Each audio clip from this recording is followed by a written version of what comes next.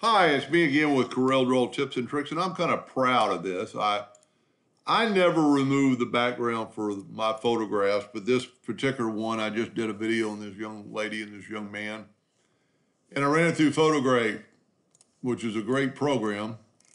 And I had this question about 6 months ago.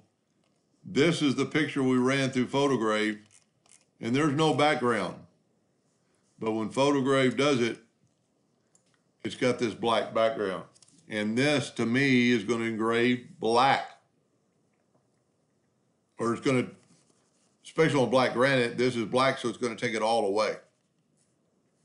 So I couldn't figure out how to do that. I mean, I ran it through PhotoGrav a couple of times and did some things. And you can see there's no background on there. I mean, I just had the yellow box trick. But if we go here and just put it on top of it, and then you could set your nudge distance something pretty low.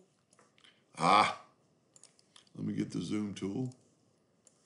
Set your nudge factor on something pretty low and just nudge it.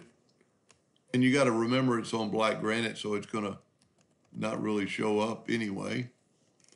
And then in the previous video, I did the intersect tool. Intersect it. So now you have this. And this is going to engrave and there's no background. Let's just do the yellow box trick. I wish I would have realized that several months ago when somebody was asking me the question.